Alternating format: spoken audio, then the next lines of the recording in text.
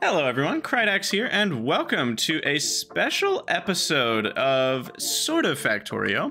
What we're going to be doing today is tier listing all the items in every single tab of the game, of Factorio Space Age. So we're doing it by tab because doing it all in one video would be too much. So each tab is going to get its own video.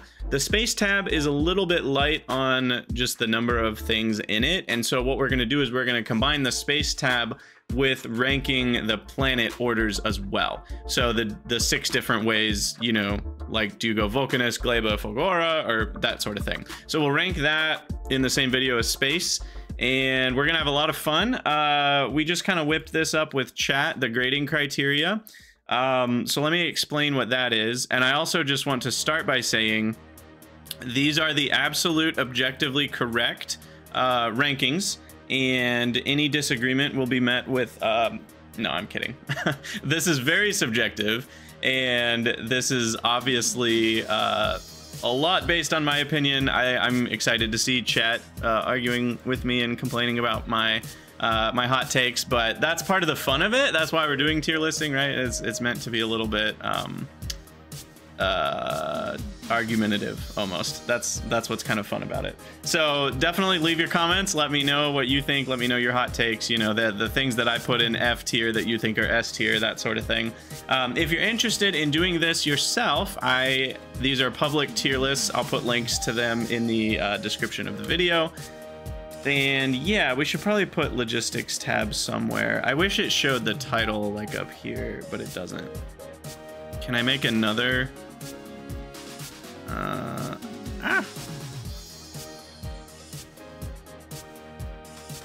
I don't know how to do that too easily, other than just we know it's logistics tab. We can see that the items are there.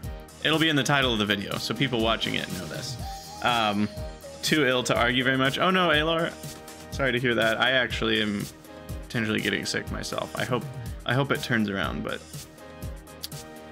let's see. Okay, so we're just gonna get started here and see how this goes. I'm sure as we get into further tabs, we'll be a little bit more experienced on how to rank these, but I don't know if I want to do like, you know, same types of items together or not. I feel like it makes some amount of sense, at least when there's things that are this close together, to do them together.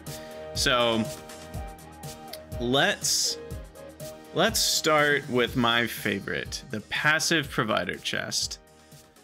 Also, I meant to mention this earlier. Everything by default will go into C tier unless I have a reason, like I need to have a reason to move it either up or down from there. C is the default. If it does what it needs to do, you have no complaints, but you also have no special praises for it, it gets C tier. All right, so that's kind of the baseline for everything is a C.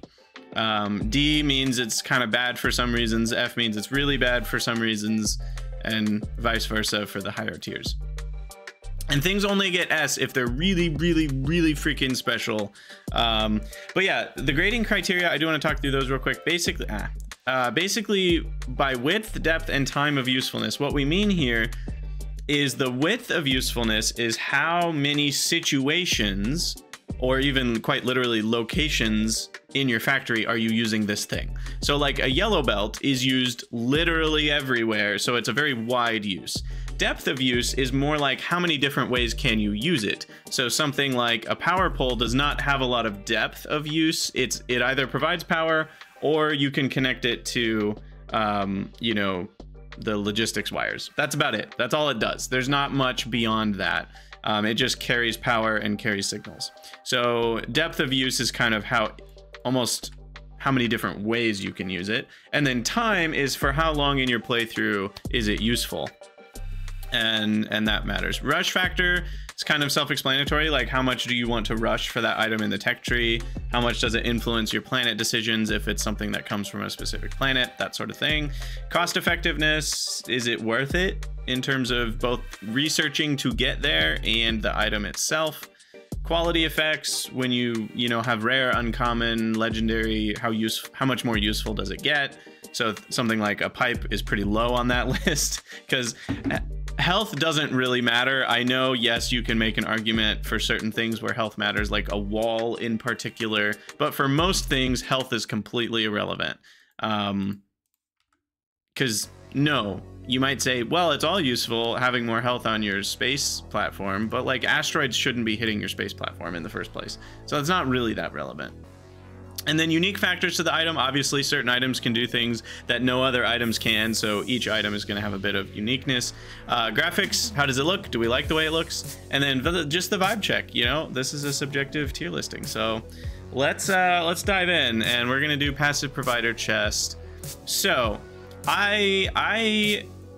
let's start with all these. I'm going to down buffer chests a grade just because I never use them. I have no need for them. I'm considering F for buffer chest, which is funny because I know a lot of people are obsessed with them, but I find if you're doing a global bot network, buffer chests are basically useless. And the only time you would use them is if you needed the lag time of a bot delivery to be smaller for something. Because the bots are going to have to carry it to the buffer chest and then from the buffer chest to the other thing. So buffer chests actually create inefficiencies in your network. It actually means more bots need to touch the item for a longer period of time. And you would really only use it to deliver things to like a Spidertron or a player that was restocking, you know, after a long journey somewhere else or whatever. They definitely have their uses. I can see what they are. But they definitely don't belong in a high grade for me. Requester chests, I'm gonna move up to B tier because it's such a great feeling when you get a requester chest, just on vibes alone. I love those bad boys. These three are probably C tier. They do what they need to do. They're all useful. You need storage for storing things. The active provider chests, you know, are just a passive, but they say, hey, get rid of my stuff. So I don't know. I don't know. I think that's a decent start for those chests. All right, let's just go down the order here. Arithmetic combinator, huh? So a combinator. You were expecting requester chest S tier. No. I'm not going to give out the S's that easily. Not that easily. I do love the bot network though. Maybe logistics bots will get S tier. We'll see. So arithmetic combinators certainly have. This one's interesting because their usefulness in terms of depth is like, you know, S tier, right? They're one of the deepest, like the combinators in general are probably the deepest system in the whole game in terms of what you can do with them. They're Turing complete, right? You can literally make a computer with them. But other than that, like how much do you actually use them in game? And that's very player dependent. Particularly now that Decider, I'm going to put Decider, I'm just kind of ballparking for now. I'm going to put Deciders quite a bit higher just to start because now that you can do multiple conditions and they're just so much easier to use now because it's telling you the signal that's currently being input. I feel like Decider combinators are potentially pushing up towards A or S. The new ones are just amazing. The ease of use is way up. The, you know, quality effects really low. Cost effectiveness, they're cheap. I think the vibe check alone for, I mean, let's be honest, vibe check, despite being at the bottom of my criteria, is kind of the most important one. And I think Decider combinators are way up there. Yeah, they're way up there. I don't know if they're S though, but they're so nice. It's so easy to do logic now. And then particularly with the whole belt reading, it's also really easy to do sushi type things and whatnot. The selectors, I can see their usefulness, but I don't need their usefulness. So I'm gonna knock it down to D. I didn't use a single one in my entire playthrough. They're important for the very specific cases where they are important, but beyond that, they don't have much of a value in the average player's base. And the arithmetic combinator, I think, is fine at C. It does what it needs to do. You don't need it very often just because of the new Decider combinators being so powerful. I think these are less necessary than they used to be, but they're still useful if you're trying to multiply something, or I needed some for my Gambletron. So I think they'll stay at C. Yeah, you can play the game without any logic items completely, for sure. What about the static one? Oh, constant combinator. Where is that bad boy? I think it gets a C as well. It does what it needs to do. You need it for certain things. They can use logistics groups now, so they're nice in that sense. But I don't think I used... Did I use a single constant combinator in my entire Space Age playthrough? I don't think I did. They're really useful. Maybe I think I used one or two. I remember using some for testing things and for examples, but I don't remember if I actually like used them in a real build. And then while we're on this topic, I know I probably shouldn't put it in the F, but I just hate how invisible these look when you put an icon on them. I actually think for graphics, these get an F for me. The icon that it displays on its little screen is smaller than an alt mode icon over a steel chest. And that just feels completely backwards to me. So I really didn't. Now these are good for messages if you like to leave yourself messages, or multiplayer, but I wasn't playing multiplayer. And I'm not grading based on multiplayer. If you want to grade based on multiplayer, you make your own tier list. So yeah, I think those are just F.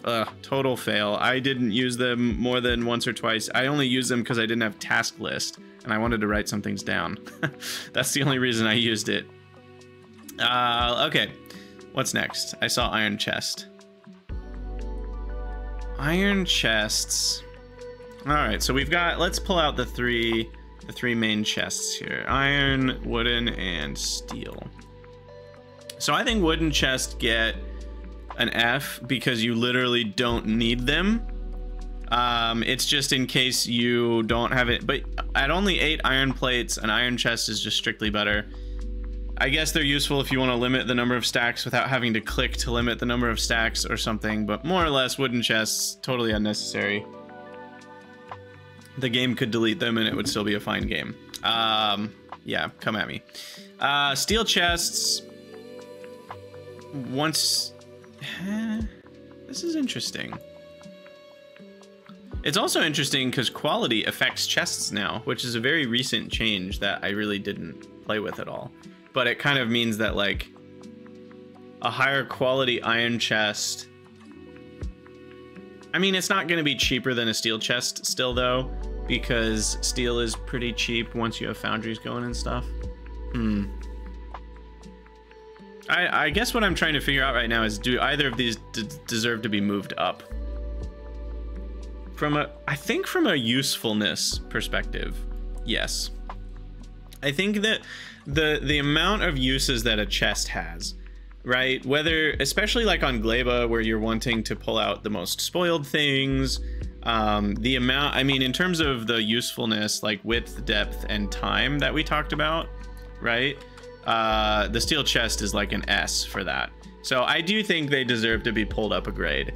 They are kind of boring, though. It is just a chest, so I don't think it deserves to go any higher than B. But it certainly is an important item in the game and has a ton of usefulness.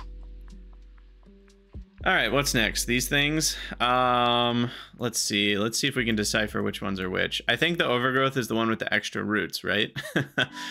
So these are the Gleba soils, and I personally...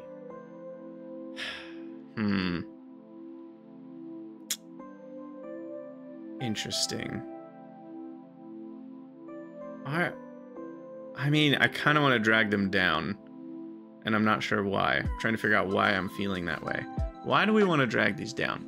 Because, like, they just exist so that you can make more plants, and once you... It's just almost a tedium wall is kind of what I'm trying to get at. Like, once you've automated them, you don't need them in huge amounts. You can still only I think I wish you could place these anywhere on Gleba. Having to put them in specific biomes still is a mechanic that feels a bit weird to restrict a player's factory, even in the ultra late game, in terms of where you build it. Like, you have to rely on your map generation to give you the right amount of green and pink soil, but that's more a complaint about kind of the biome mechanic in the first place, rather than anything else. But I feel like once you get to these, you should be able to place them anywhere on Gleba. So for that, I am going to judge them down to the D category. And these are fine. They do what they need to do. No complaints. Should they exist at all in the game is a different question. I think Gleba would be fine if they didn't exist and just all of the green patches started at greenness. It's just another thing to automate and a reason to use seeds, I guess. I don't know. I don't have a ton of hate for it, but I don't have love for it either. Yeah, I think Gleba would mostly function the same without the soils if the biomes just already worked. And I don't know. Conditional building equals less flexibility equals lower tier. Yeah. Yeah, I think these being D tier works for me. These are fine. I don't have huge complaints about them. Artillery. It's interesting the artillery wagon is here. It's not a military because it's a train. But let's go with inserters. So we'll start with the burner inserter. Where is that bad boy? Here he is. Burner inserter, hot take, F tier, trash. You don't need it. No, maybe not. But I know people are going to argue with me on this one because lots of people always question me when I use yellow inserters for my steam engines at the beginning of the game. People are like, oh my gosh, power spirals, brownouts.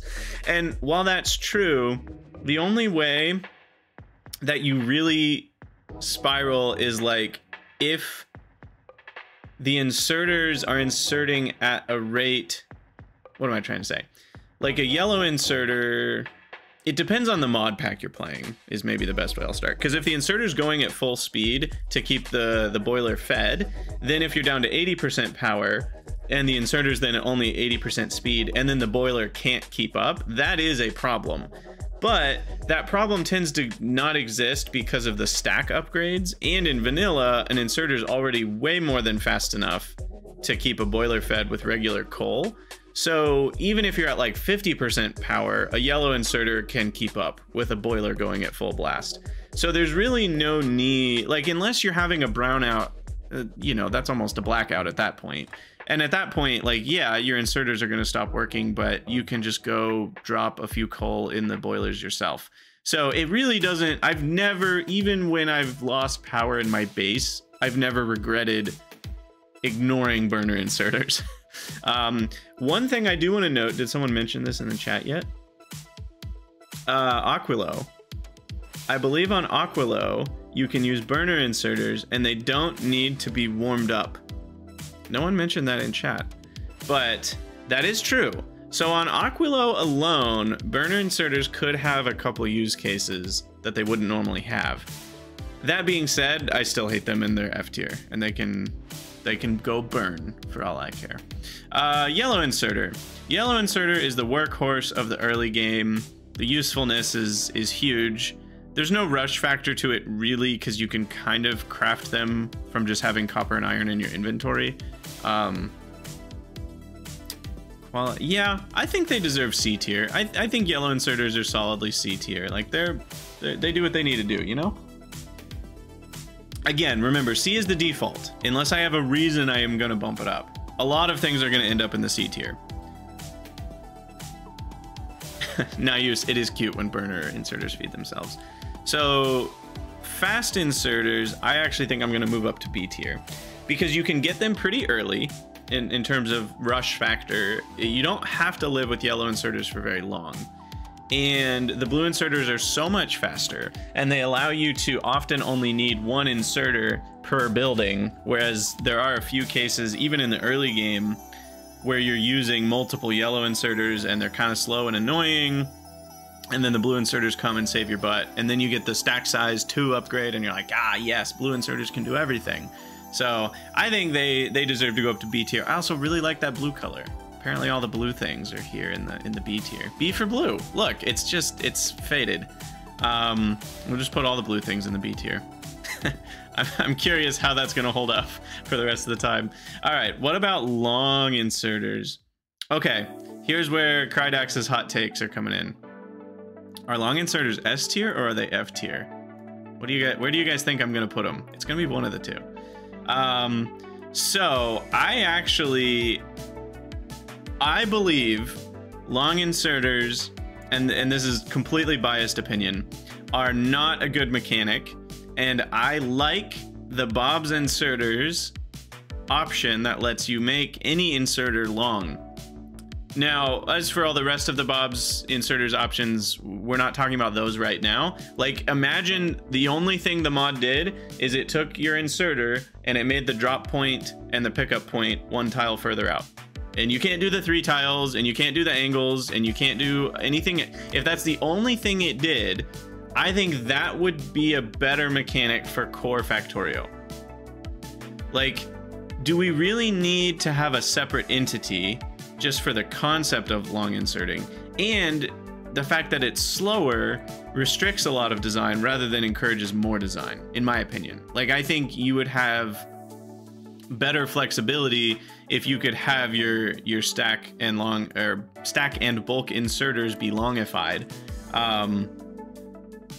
Yeah, exactly. Long inserters being slower encourages not using them, which encourages weird builds, and it feels like an artificial scarcity type thing where it's like, why am I being restricted in this way? You're giving me the option to do a long-handed movement of an item, but you're restricting it to being pretty dang slow. And so conceptually, I'm putting these in an F tier, because this is me taking a stand for the Bob's longifying of inserters. In terms of their actual usefulness, they do deserve to be higher than F tier, but this is me making a point. We're taking a stand. And yeah, Alor, there's I mean, you and the devs, obviously, like, the devs have said as much about long inserters. So this is me putting it there for hot take sake, because I think my actual grade is probably a D. I don't use them in most spaces. I kind of only use them where I need to. They are a last resort in vanilla Factorio, and I don't like that they're a last resort, so they get an F, because that bothers me. All right, on to bulk and stack inserters. These two guys are pretty awesome. I love the new stacking mechanic, like, a lot. So these are gonna be somewhere up here. The bulk inserter is kind of like the blue inserter. It just, once you have it, I use it everywhere. It just completely takes over, and I never use the yellows or blues again. So I think it goes in B tier for the same reason the blue inserter goes in B tier. Paid for by Big Bob's. Yeah, Bob's paid me for that message. But the stack inserter, oh, it's gonna get A tier. I love belt stacking. I think the way that they did belt stacking is top notch, and the stack inserter makes that possible. I also like, it can get in your way a couple times, but I like the way that they don't swing the arm until the pickup is totally full. I actually think that's cool. I don't like that you cannot restrict the number that they pick up before they swing to be exactly the number you want it to be, because 16 works out nicely once you get to a stack size of 4, but there was a hot second where I had stack size of 3 on my belts, and I wanted these things to pick up 15 instead of 16, because then they would do exactly 5 stacks of 3 per swing. So it felt weird that I couldn't change that. Alor, I can't remember exactly what it was. I remember it wasn't possible. Something was weird and it wasn't possible. Are you sure you can? Maybe they changed it? I mean, there's video evidence of me running into this issue at some point on Gleba specifically. It was right after I started shipping Gleba Science home. I researched the stacking. I made some of these bad boys, and I wasn't able to change it so that it was only picking up enough for the multiple of 3. something happened there, and it's possible it was user error. I'm definitely leaving room for that, but something happened and I wasn't able to change it. So I wonder if they patched that in, or if I missed something, or if I'm just misremembering the whole situation. Anyway, I love the stack inserters. They're obviously A+ at the end of the game. So that's pretty great. Any more inserters? No, that's it. Okay. Belts. Let's do belts. Ooh, belts. So yellow belts are interesting. So Dave, I didn't put them low. Remember, C is default. I'd like to let's try to think about everything being at C level is I didn't bump them up. Is what you're thinking. And I bumped this up to B tier. We can revisit it. I don't know. I think it's reasonable. But anyway, so belts. Interesting. Because part of me feels like the yellow belt deserves to go up to S tier just because he's the king, you know? But at the same time, the yellow belt sucks and you just try to get rid of it as soon as possible because you need more than, 7.5 items per lane per second. So it's also funny because there's a lot of my brain that's like thinking about modded playthroughs and like my Pyanodons hours, and you live with yellow belts for 10 years on Pyanodons, but not the case in vanilla Factorio. So I think a yellow belt, it's crappy. You get rid of it as soon as you can. You move to red belts as soon as you can. So I think yellow belts get knocked down a peg for that, and red belts are the workhorse. You need them all over the place. I think red belts, they last a long time, and as soon as you get belt stacking, you can keep using red belts for a long time. You really don't need anything faster than red for quite a while, and if you use belt stacking, that's even more true. Not to mention, all of the belts have a huge amount of usefulness and cost effectiveness and all that. But blues and greens get a lot more expensive. So I think blues are not very cost effective. You only get 50% more items and they're way more expensive. So I think they go down to D tier as well. And you guys are, in chat saying that you can even skip them, which is interesting. I kind of did that too in some ways. I believe I built blue belts, but I didn't use them in a lot of places on my novice base. And I did a lot of replacing red with green on my novice base. So yeah, the green belts, I mean, they're awesome. Vibe check, they get an A. They're awesome. Stuff goes fast. We'll put the undergrounds with the individual belts because I don't see a reason to split that particular thing up. The splitters, no, splitters need their own grading just because of splitters being unique. But undergrounds are fine to go with their belt. And yeah, the foundries being, in terms of cost effectiveness, the greens aren't that expensive because you can make the blue belts and the green belts in foundries. So it makes them so much cheaper in terms of iron. Not to mention you're already printing iron for free on Vulcanus. So, though, I don't know. Ooh, there's a part of me that wants to knock these down a peg again because they can only be made on Vulcanus. And I really didn't like that.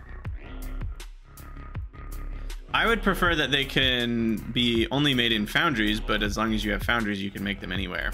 So the fact that they can only be made on Vulcanus is kind of a knock on them. I don't like that.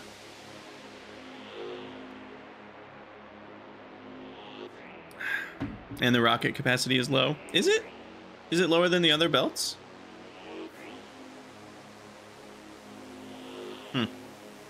But yeah, I think green belts deserve an A grade. And it's the green color. So, continuing with that trend.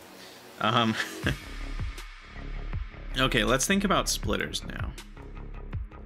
So, splitters, in terms of depth of usefulness, it's massive. You can do so much with them. Between the priority input and output and the filtering of the output, I mean, they're just incredible. Splitters are awesome since they upgraded them. So I think the splitters deserve to be a grade higher than their respective belt, which would put this at S tier, which is an interesting, I don't know if I'm ready to commit to that yet. Rocket capacity of green belts is only 50. Interesting. I didn't notice that. That is interesting. I don't think it knocks it down a grade, but I didn't actually notice that at all. Does this deserve to be S tier? I mean, splitters are so awesome. You can do logic with them. You can do timers with them. Yeah, not that you need to. You can make sushi belts with them. Splitters are great. You know what? There is one knock to them though. They're not perfect. You can't connect a wire to them. That is a bummer. If you could connect a wire to them, they would fulfill all my dreams and my dreams would come true. But without that, I don't know if they deserve S tier.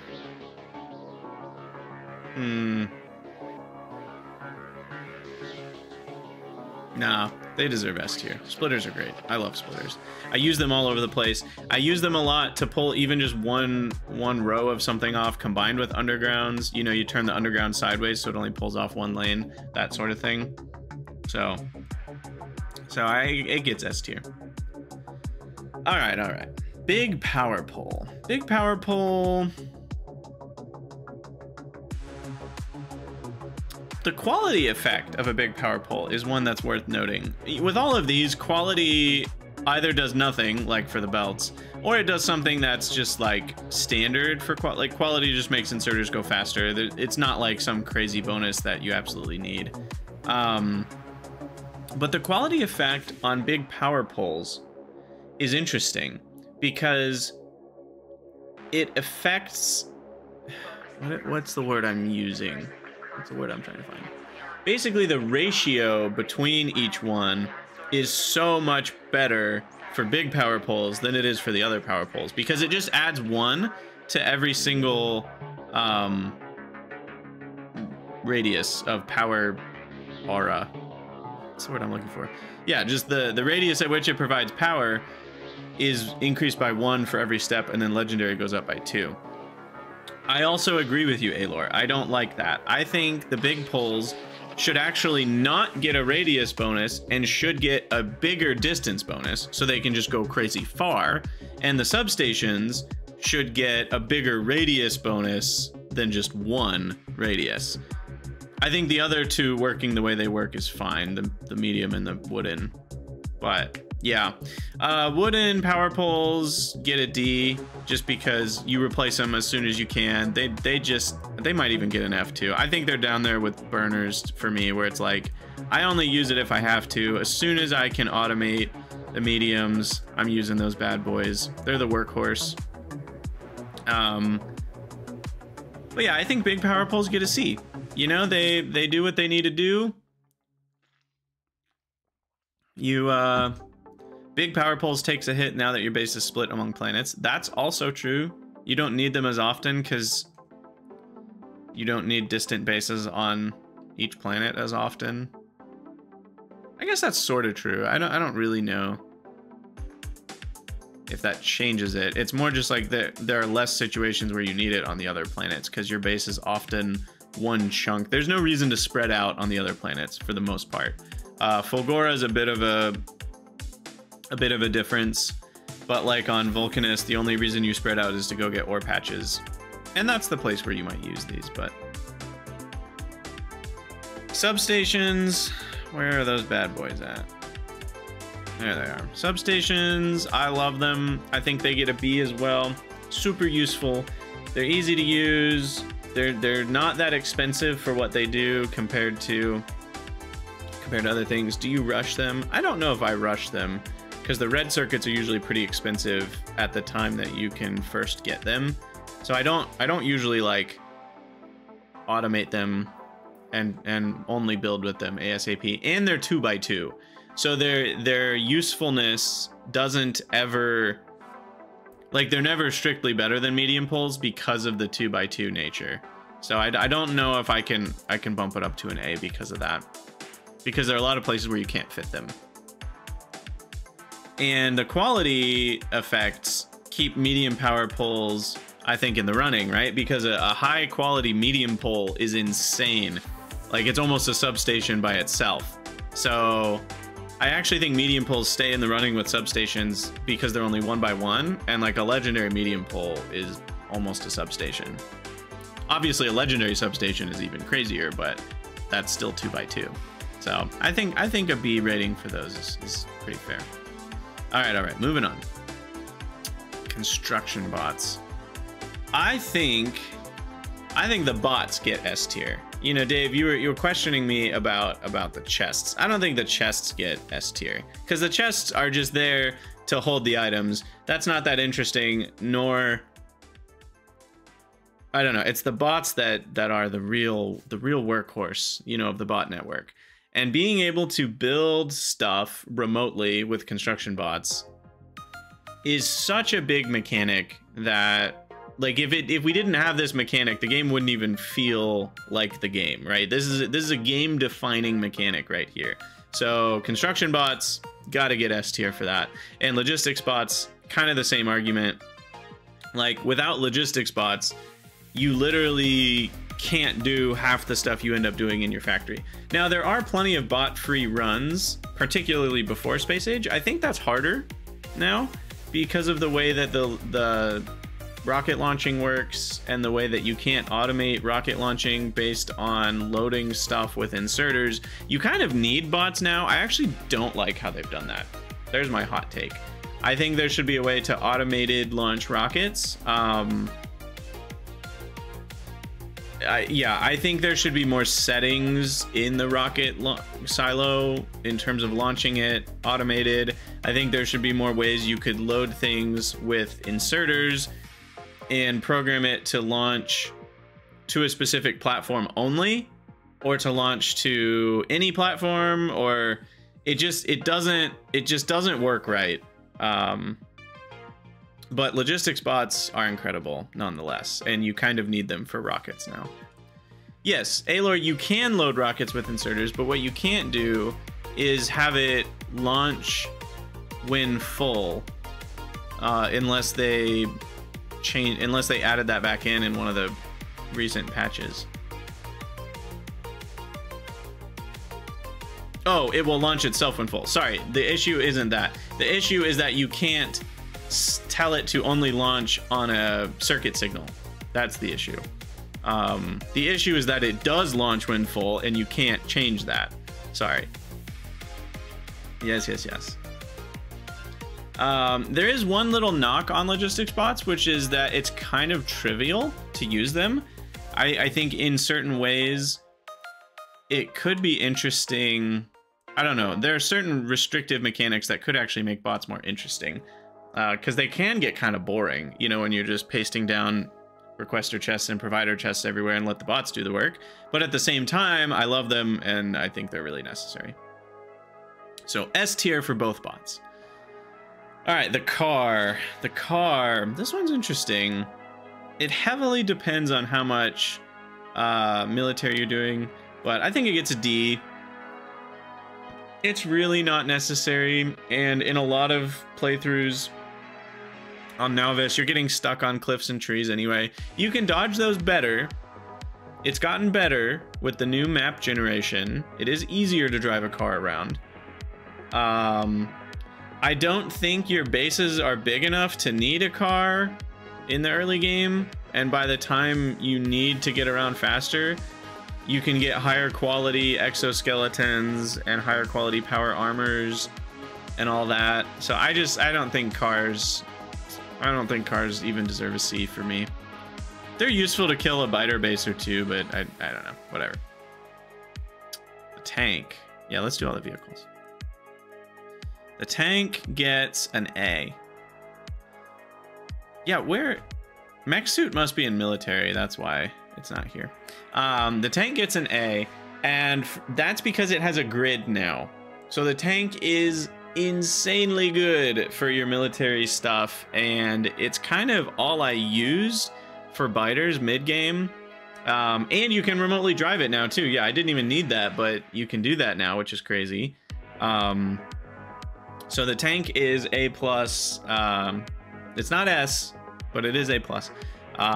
Really useful. I even used it to kill, you know, my first demolishers. It's very powerful. The cannon shells are really powerful. You can put exoskeletons in it so it can actually go fast now. I think that's probably the biggest difference, is the speed at which you can drive it is way better now. The tank previously was just so slow. It was kind of painful, and I remember before the tank had legs, I would even just ignore using the tank and just walk on my own 2 legs because it was so much faster, because I could use exoskeletons and the tank couldn't. Now, a lot of mods fixed this by giving the tank a grid and having engines as like vehicle exoskeletons, and I thought that was a good middle ground. I do think it's weird that we have exoskeletons in tanks, but whatever, it's fine. Spidertron, this one's weird. In terms of the usefulness, it's pretty high. It can be used in a lot of ways. You can do construction Spidertrons, you can do combat Spidertrons, you know, you can do repair bot Spidertrons. So in that sense, it's got a lot of good stuff going for it. Cost effectiveness, kind of hard to make. Quality is a great impact on it. The unique factors are pretty high for Spidertrons, having the Spidertron remote. I think these two should probably go together. The graphics are awesome. The vibe check is awesome. That all being said, I didn't make a single Spidertron on my playthrough. So it really, it's not that necessary. And they're unlocked quite late. Although you unlock them a little bit earlier if you go to Gleba earlier. But I think with the vibe check and their usefulness, like if you're mega basing, you almost always build little armies of Spidertrons on the planets to be like your construction crew. If you don't have a global bot network, you need Spidertrons to build stuff. I guess you could do a train construction network, but that's a lot harder. So I think they get to A tier for me, despite not building one in my playthrough. I think I give Spidertrons an A. They have their own accessibility option? Wait, what is that? Yes, and remote Spidertron has vision, so you can remote drive a Spidertron around.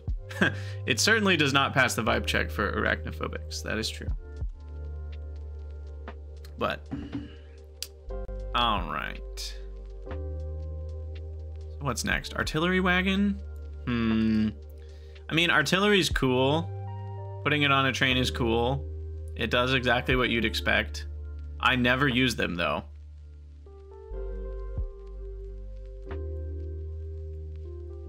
So it's gonna get a C or D for me. I never use them. I don't need them. You can just like, you can easily paste down turrets, actual artillery turrets, and not need them to be on a mobile train. That, like, a mobile artillery turret is just so like fringe niche use compared to so many other military options. It's cool, but I don't think it does anything that you really need, that you can't do other ways. All right, so that leads us to trains. I think trains get an S. Wagons get bumped down a tier though. So trains get an S because trains are just so freaking cool. You guys know this. And I really like building train networks, despite the fact that I skip it sometimes. The reason I skip it is just because it's not really necessary. We were talking about this on the Cridania Discord just yesterday. Like, why didn't I build a train network in my playthrough? And it's like, well, I didn't need to. Like, you have stacking on green belts, so you can get 240 items a second on a single belt now. There's just, and bots are already pretty strong, and quality just makes them even stronger. And trains, despite being awesome, they're not that much better than belts over even medium distances, like a distance of like 400 or 500 tiles. Like, why not use a belt still? It's kind of expensive to make a 400 length belt, but once it starts running to move, because the only thing you're using, you know, trains for in the early to mid game is moving ore. Yes, you can build a city block type base, and you absolutely need trains for that, but that's a that's not a necessary design decision, and I wasn't building a city block type base, and so I didn't really need to move other items around on trains for any reason. So all that being said, trains are still S tier because it's awesome, but you don't need them. And the reason I knocked down cargo wagons is because quality doesn't make them bigger. And I find that a very odd design decision, that they gave you a stack size of 4 plus a new belt tier for space age. So you go from 45 a second to 240 a second.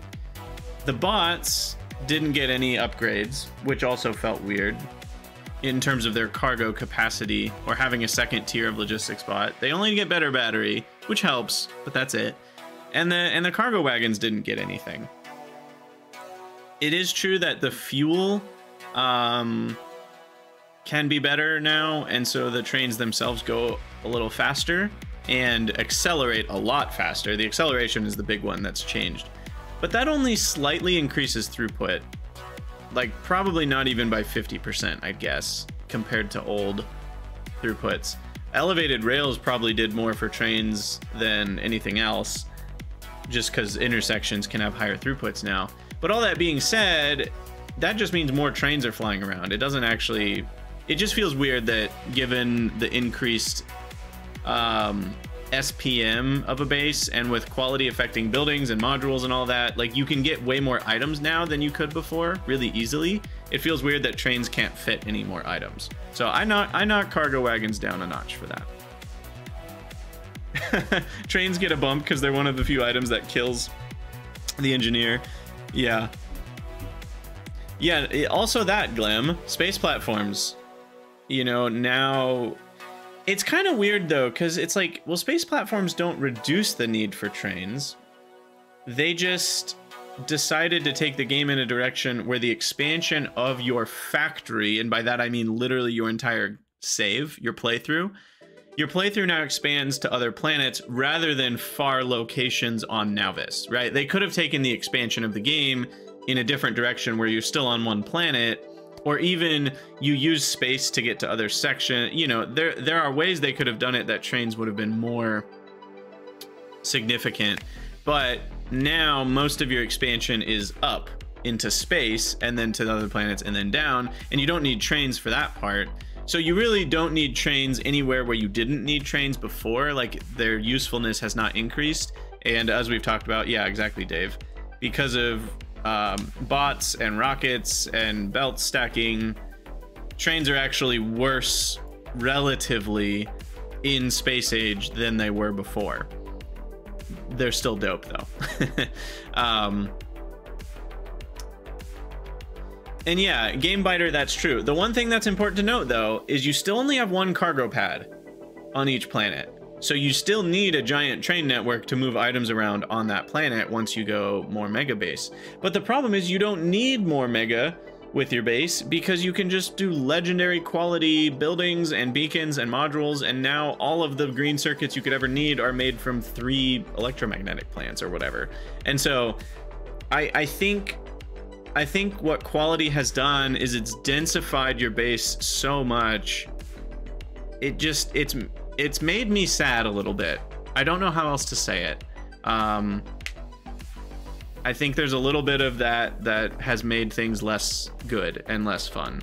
And I talked about this a little bit in my review of the game, which is up on YouTube now.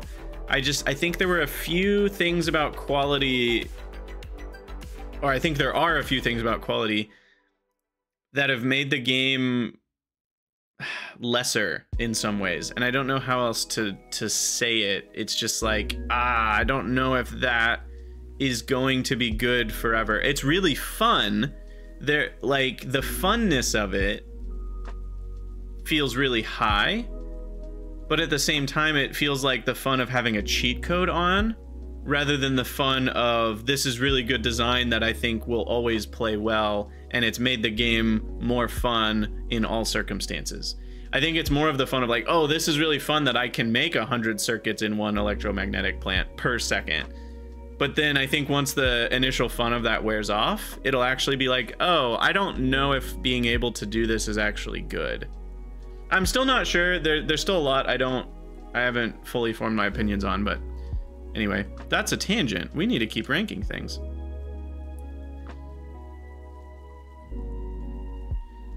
Of all games that have trains, Factorio's feel among the best. I do agree with that. Trains, in fact, any other game, I'm measuring the trains against Factorio trains. Elevated rails are interesting. This kind of is almost like quality in some ways. Actually, no, no, it's not. Because I don't think they have the same downsides that quality sort of does or might. But they're also unnecessary. I think elevated rails are interesting because people were clamoring for them. But at the end of the day, like, the actual throughput of intersections was already very high with proper signaling and good intersection design. And so they're not really necessary. And given the distance that you can actually put these apart, it's not like you can fit a huge factory underneath them. And the biggest issue is with that is that if that's what they wanted you to be able to do, I don't think that's really how they were designing it gameplay wise, because if their goal was like, oh, you can put trains up here and your factory down here, they would have made it easier to be able to see your factory through the rails. Like, there's no transparency setting where they turn invisible and you can click through them, and that feels really weird. I'm hoping they add that in. So I knock them down to B for that reason, but they are really freaking cool, and I like that you can design intersectionless intersections. So that is really sweet. Obviously, they're necessary in quotes for Fulgora, but you could have just designed Fulgora in such a way that you could build rails between the islands, just regular rails, but not other buildings. They could have just done that, and that would have had the same effect. So I don't really think the elevated on a platform is much more than like a cool graphics thing on Fulgora between the islands than anything else, because it's not like you're going over any buildings. So it's just a cool, like, what I'm getting at is they could have made it so that the regular rails changed graphics to look like elevated rails when building them over the oil oceans, but not actually had them be separate entities. Like, they could have done that, right, and never added elevated rails to the game at all. So clearly, you know, that's what I'm getting at. Anyway, pipe is here.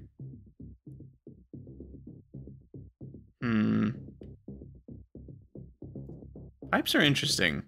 Pipes are a workhorse. You know, they're kind of like belts, but even more so because there's not 4 tiers of them. So like a pipe has to get at least, we'll start at B just because their usefulness in terms of time throughout your playthrough is 100% of the playthrough. Unlike belts, which cycle through to other types. The rush factor is 0, you just have them from the beginning. Quality effects are terrible, they only get more health. They are easy to use. Unique factors, they're the only thing that move fluids. The graphics are good. 2.0 changed pipes, flow rates and stuff. I think they deserve an A. I think they deserve an A. I do agree, Dave. Yeah, undergrounds are lower because they're not advanced fluid handling undergrounds. I do wish you could have better control of pipes sometimes. It feels... builds feel unnecessarily large sometimes because of it, but that's fine. That's kind of like the Bob's Inserters conversation all over again, so I'm not going to rehash all that. There are reasons to have it the way it is, but I also like having more flexible underground connections. Pumps. Pumps are kind of the main way that you... Quality underground pipes should be longer. I actually agree with that.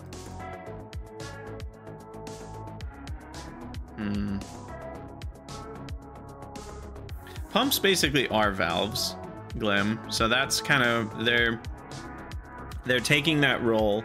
They're the only way you can control fluids. They are the splitter of the fluids. But you have to mix that with logic, which is a little bit of a downside for the average player, you know, that isn't into circuits and logic and stuff. At this point, I'm so used to it that it feels kind of second nature to just plop down a tank and be like, oh, this will run when it's less than 5,000, and then I add another one, and that'll run when it's greater than 8,000, and then you've got this prioritized list of fluids and stuff. But like, that takes a lot of practice and experience to feel like pumps are that easy. So they might get a little bit of a knock because they're not as clear as splitters. I wish fluids had mechanics that felt similarly simple to splitters. So I'll give them an A though, because pumps are really important. They're really, I think they're really well done. They're fast. They do what you want them to do. You use them throughout the whole game. Quality makes them faster if you need faster, though most of the time you don't. Pumps are C because they take engines. That is annoying, but I find that by the time I need a pump, I can just throw a couple ingredients in an assembler and make a couple engines. Yeah, exactly, Maria. Usually I have all the things I need for engines on my person though, so I plop an assembler wherever I'm standing. I set it to engines. I control click my inventory. I let it make 2 engines. I tear the whole thing down and then I handcraft 2 pumps. That's usually how I do it. It works. Yes, Alor, quality pumps are faster. Okay, so let's move all this tile stuff to the left and do a little bit of sort. Oh, fluid wagons. I'm actually gonna put those lower than wagons. Fluid wagons are pretty meh because you can so easily, with the new pipe mechanics, pump stuff over very long distances. Yes, I realize it's still capped to 250 or whatever, but the only thing you need to do every 250 units is place 1 pump or 3 pumps if you need more throughput or whatever. So I don't really think fluid wagons have quite as high of a usage as regular wagons. Because there are a lot of cases where even in a train network, I'm just going to pipe things rather than put them on a train.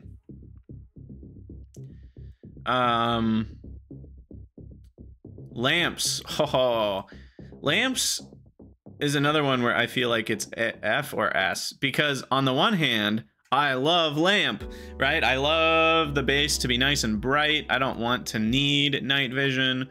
I also think it's a shame that they made it so the quality mechanic doesn't make them brighter, like a bigger lamp radius. That feels like an easy win. And I also don't like the new night vision, though they did change it slightly. I haven't checked it out too much, but I think lamps are pretty awesome. I put them everywhere. Yep. Yeah, I just think they need to be S. No, they can't be S. I can't set them as S. I'll give them an A. You can set the colors easily, and you can have them be always on, which is nice too. They're way easier to configure. All right, green and red wire. So wire gets an S. The colors are interchangeable. I know you guys want me to rank one higher than the other so we can all fight over it. So we'll do it that way. And the reason wire is S is because it can do so much, even for the average player. With the new decider combinators and the new whole belt reading, and the new fluid mechanics even, I think, help a little bit because of tanks. I just think it's easier to manage fluids now overall. And so I think wire is an S tier thing in Factorio. The simplicity with which you can tell an inserter to only run if the belt has more than 10 of something on it, or you can tell an assembler to only run. Yeah, now that you can control assemblers with wires, you can turn on and off requester chests and provider chests with wires. It still baffles me that you can't connect these to the logistics network without using a wire in terms of reading what's in the network, but that's a different topic. Yeah, exactly, Glim. The circuit logic is a whole game on top of the game. It is a force multiplier. So I do think wiring as a concept gets an A+, or S even. The only knock I have is it's kind of frustrating that wires can't be longer. I think some of it's for readability in the game. Like they want it so that wires can't just crisscross all over the place in a way that's really horrible. And that way you need to connect them to a power pole, and then the power pole connection goes with the wire connection, and that works out pretty well. Hey, Phase Lot, how's it going? Welcome everybody. We are we're tier listing all the Factorio items right now, so we're having a good time.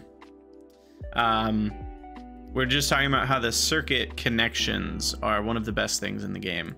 And you can do so much more with them even in Space Age than you could before. So easy S tier for wire. And yeah, green's better than red. I default to green. I only use red if I need the second connection. So that's why red is at an A. all right. We're moving on. We're getting close to done with this tab. What about signals? What about signals? So, also, Phaselot, were you playing Factorio? What were you up to? Let's see if my shout-out bot is still working. Oh, it's not working.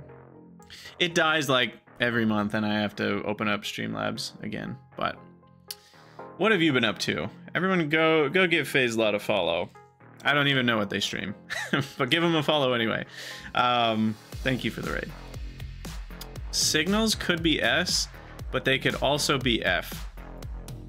Well, let me explain. Signals have provided more confusion for most Factorio players than potentially any other mechanic in the entire game. Because yes, it's true that like circuits are more complicated than signals, but people who don't care about circuits just don't do circuits, or they ignore circuits and they don't need to deal with them. Whereas trains are this enticing thing and you really want them to work. But signals break everybody's brain in half. Now, I do think I've actually made some pretty good videos on them. If you would like to learn and you don't know yet, I will shameless plug my own thing. Phaselot, you're new to it. Well, welcome to the Factorio world. I hope you enjoy your Space Age run. But basically, signals are weird because they simultaneously are necessary for your trains to work the way you want them to work. And once you understand signals, they do work pretty easily. Like, once you have the right framework in your brain for understanding it, it's not that bad. You know the rules to place them. At this point in I'm not even a train master compared to a lot of people who have played. Like, a lot of people spend more time on trains than I do, and they know more about signaling than I do, but I still rarely make mistakes at this point with the signals. So they're not that bad once you get them, but getting to the point where you get them is pretty bad. I spent a long time being really confused on these suckers. I'm gonna put chain signals below regular signals wherever they end up going, because they're very confusing and the community tends to not do a good job of explaining them, partially because they're confusing and it's hard to explain confusing things, right? Like it's the more confusing a thing is, the more different ways people try to explain it, because everybody sort of has a different framework in their head for how they get it, but then they try to use words that don't quite match, and it's a mess. I do think my videos are pretty good, so check them out if you're interested. I have one for regular signals that kind of explains how trains reserving blocks works, and then the chain signals are easier to understand once you kind of have a understanding for how the trains are working in the first place. But basically, no, monotoast, that's exactly wrong. It's chain signals go into the intersection and then a regular signal at the end of it. So that's actually backwards. But that being said, basically the thing that unlocked my understanding, so I'll say it here just because it's the thing that finally broke through for me. Because people always would say chain signals copy the signal in front of them. But the problem is, what if you have a path? Here, let me draw here for a moment. What if you have a path that's going like this, and you've got another rail coming through the middle, and so you've got your signal here and here or whatever, and you've got a train sitting in this block. You've got a train here, and it's going that way. and you've got a chain signal. Let me make a little blue dot here. You've got a chain signal right here. Let's say it's before the branch. See you later, Phaselot. Totally get it. Thanks for the raid. Catch you later. What color would this signal be? Right? Because if it says it copies the signal in front of it, well, this signal's red because there's a train in front of it. But this signal is green because there's no train in front of it. And so you can't say it copies the signal in front of it. That's the biggest garbage, unhelpful thing that I've seen copied and pasted. People are mentally copying and pasting it. They're copying and pasting it everywhere. I think it's just become like, well, that's, you know, it's just how trains work. Well, the chain signals copy the signal in front of them. But it's like, but there's multiple signals in front of them because paths can branch. And so the thing that people need to say is that a chain signal will copy the signals in front of it on the path that the train is wanting to go. Like, it's kind of simultaneously looking at all the possible paths it could take. And it's, so then the chain signal is looking at this path, and therefore it's saying this path is red. So that path doesn't exist to the train. And then it's looking at this other path, and it's seeing that this signal's green, so it's saying this path exists for the train. And this path over here does not exist. And so if the train is wanting to go this way, then the train will, because that path is green. If the train was needing to go this way, maybe because that's the only way to get where it's going, then it will stop at the chain signal because that path is red. So essentially it turns every single separate path into its own green or red, depending on where the train is actually wanting to go. And it will cause a repath. If the train was wanting to go this way, but then it gets here and this is red for that path, it will then go this way instead. So the trains are smart enough to choose a new path if the old one is blocked, but the one of the potential paths is still open. So that's my really short chain signal primer. I'm not going to talk more about it, even though I could. I have videos for that. Sorry for the, yeah, exactly. You didn't have a train interlude on your bingo card, but here we are. All right, back to tier listing. For that reason, I think chain signals get a D. They're massively necessary and useful, but they're very confusing, and I think that's part of the difficulty of them. And I don't really have a solution for it. I don't know how Wooba could make chains more intuitive. I believe they could. I believe there's room for improvement. But I don't. Yeah, they're getting dragged down by the public issues with them. So Game Biter, it depends is the answer. If a path is blocked, it adds negative value to the distance. Basically, like if it's blocked by a train, it adds like 1,000 or 10,000 or something. So there is a certain distance where it wouldn't take the alternative path because the blocked path is still a lower number. It's basically just turning it all into numbers. All right, rails. I was looking for the other rail. There are no curved rails anymore. Rails get a C. They do what you need them to do. They look nice. The new angles though, maybe they go up to B, because having the new angles is dope. I will say I wish the train auto placer, are we grading that together with the rails? That's the question, you know. Unique factors to that item, I feel like we're kind of including the mechanics around the items rather than the item itself. So, you know, take that with a grain of salt. But I think the new rail planner is actually kind of annoying, more annoying than it used to be because of all the new angles.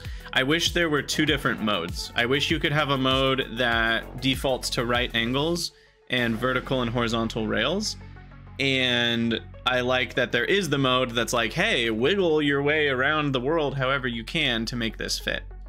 I really wish there was both, because the new wiggle world is kind of annoying because you have to really play with it to even get it to go in a straight line anymore. So it's kind of like Satisfactory has the straight mode for belts. We kind of need a straight mode and a straight corner mode for rails, I think.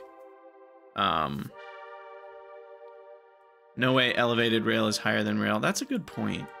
That's a good point. How do I do this?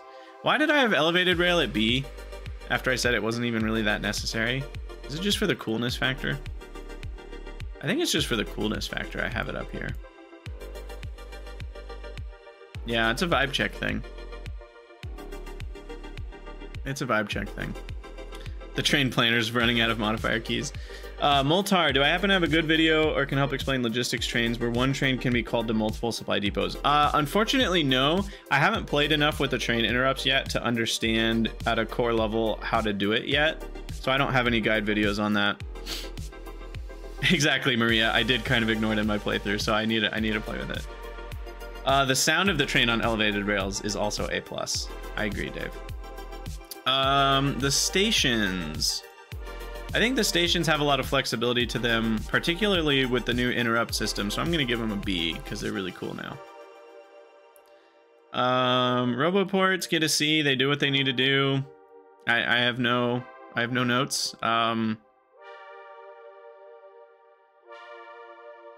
You know, the bots get an S, but I don't think the roboports do.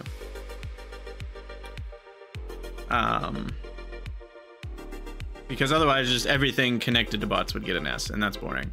The roboports themselves, they do have a cool animation.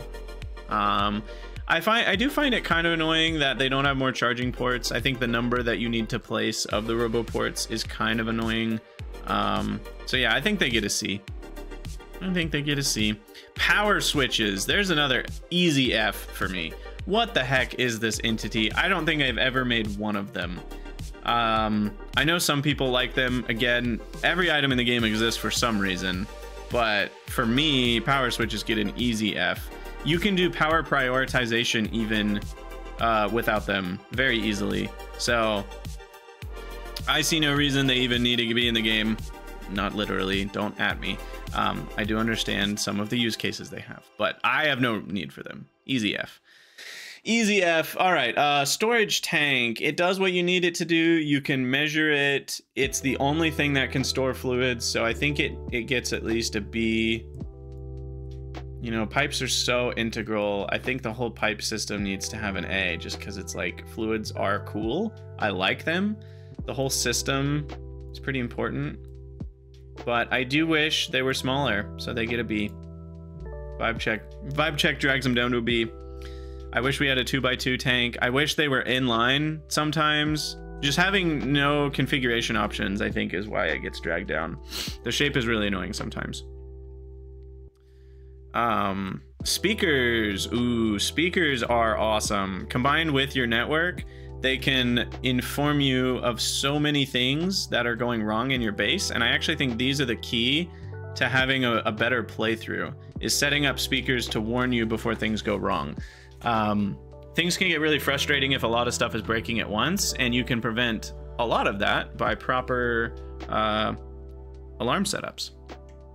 So there you go. Now, cliff explosives. Okay, I'm torn here. I hate cliffs. Like, I really don't like them. I think they're a boring... Oh, well, it's a boring solution, right? Cliff explosives are not interesting in any way. Once you have them, you can now remove cliffs wherever you want to. And you do need to move the cliff explosive to other planets. But once you have them, and cliffs no longer matter. I don't like that the new shift click automatically always destroys cliffs, because sometimes you want to build around the cliffs, like your walls and defenses, and you can't avoid that now. And then on top of that, cliffs are either in the way or they're not. It's a very binary, like, they're either in the way and they're annoying you, and then as soon as you have cliff explosives, they no longer matter ever again, or they're not in the way and not annoying you, in which case, why are they even turned on? I do think, yeah, that's where I'm going with this, Aloy. The 2.0 changes to cliffs on Nauvis in particular made cliffs a bit more fun because they actually feel like they can be part of your defensive walls. I like that. I don't like cliffs on Fulgora, though. I didn't like cliffs on Vulcanus, though they didn't last very long on Vulcanus. So I've still found cliffs to be annoying overall. And so does that mean cliff explosives get an S because they remove cliffs? Or do cliff explosives get an F because I turn off cliffs? Which is the way, you know? I don't know. It's one of the two. Kind of both. Because I tend to just turn off cliffs, and I think I will continue to do that. I don't love cliffs. As soon as I have cliff explosives, I'm just flattening all the cliffs I get anywhere near, and that just feels like a really boring mechanic to me. And there's not building around them. I think is less fun than it is, or what am I saying? It's more feel bads than feel goods. Yes, it is cool when a factory is like organically built around a cliff. I think it looks neat, but the pain of building around the cliff organically introduces more spaghetti. I already have enough spaghetti. I don't need more introduced. I don't know. I'm gonna give him an F because cliffs are an F for me. There's my take. All right, now all of the brick type things. So landfill gets a C. Solid workhorse of the base. It does what you need it to do. Are we rating cliffs or cliff explosives? That's a good point. I hate cliffs, so the explosives get an S. Again, I just like, but they're also an F because if you turn off cliff explosives, you don't, or if you turn off cliffs, you don't need any cliff explosives and you never craft them and they're useless. So I don't know which way to go. We need an SF category. You wish landfill was cheaper? Yeah, it's a little expensive, especially in the early game, but at the same time, it's fine with the new big drills making patches kind of infinite anyway. I feel like you can just make a huge landfill production now pretty easily.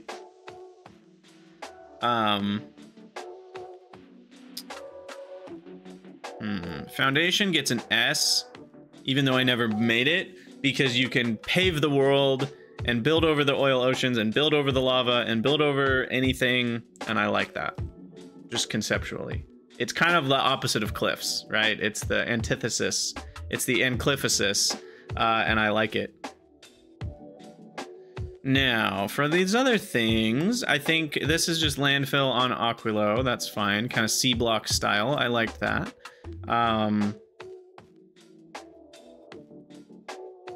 Hazard concrete is only there for visual decoration. I respect what other people can do with it, but I never use it, so I'll put it in the D category.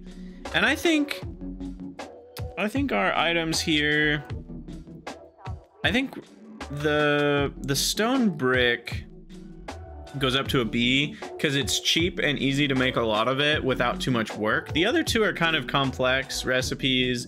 They're kind of a pain to make a lot of in the earlier game when you really want them because you don't have exoskeletons. And this is the issue I think I've run into, is that the exoskeletons are so much of a bigger bonus than the concrete that it kind of feels like by the time you can make lots of these concretes, you already have exoskeletons, you're already walking fast enough, you don't need more move speed. So from a move speed perspective, these are kind of meh. From a paving the world and making it look cool perspective, that's pretty great. So maybe they go up to B for that. And stone goes up to an A. Because I do like the art. I mean, it's fun, you know, having the name redemptions in my streams and stuff. I like being able to have pathways. I think all the coolest factories I've seen online and stuff have concrete that is placed in a way that is artistic. It's not just like the whole world is concrete, but people have like squares of concrete or the two different types of concrete to provide a contrast. Like there's a lot of really cool stuff you can do with it. So I think from a graphics sense, I'll bring it up to B. From a gameplay sense, it's more of a C because I just tend not to feel the need for it at all. Concrete is kind of cheaper than bricks. Yeah, but it's a really slow recipe and you have to put iron ore in a place that you generally don't need to put it. All right, we did it. We did it. It only took 2 hours for one tab. Oh God. But we did it. We tier listed the logistics tab. So yeah, this is where we're at. What got S? Do I need to change anything? We only had a few things in S tier. I think that's good. We shouldn't have a ton of things. Does this really belong in S tier? I didn't even use it. I think it does though, from a conceptually. No, it's just A. It doesn't belong in S. All right. All the F tier stuff I stand by. Again, most things get C tier just by default. So like C is, I think some people see C and they think, oh, I wouldn't want to get that grade on my test, so that's a bad rank, but that's just the default rank. So that's fine. Anything in B had a reason to drag it up to B. I stand by that. A had 2 reasons to drag it up, and I stand by those. Yeah, I like these rankings. Long inserter had some very emotional reasons that it I was biased. I don't think long inserters should be a separate entity. I think all inserters should be able to be longified. I think that would be more fun. Again, that is an opinion, but that is my opinion, and so that's why long inserters get an F. It's me taking a stand. Did we take into consideration the costs? None of these are really things where the cost tends to be that big of a consideration on whether you make it or not. Except maybe the Spidertron, that's true. But most things, if you need them, you make them. Or if you want them, you make them. And if you don't, you don't. I think that's true of most items in Factorio. The cost itself rarely is a huge influence. It's more a question of, do you complain about it or not once you're making it. Yeah, everything is kind of cheap at the end of the day to some level. The other tabs, we might have some other thoughts on cost, but with this tab, most of these things are kind of core items that you need. Like if you're going to use it, you're going to use it, and you need to make it, and the cost is almost irrelevant to where we grade it. But Spidertrons are kind of expensive. Tanks are kind of expensive if you're making a lot of them, but you know, rolling for rare tanks like somebody was in their playthrough. Elevated rails are really freaking expensive. That's a good point. I almost feel like we should drag them down to C for that. They're like annoyingly expensive.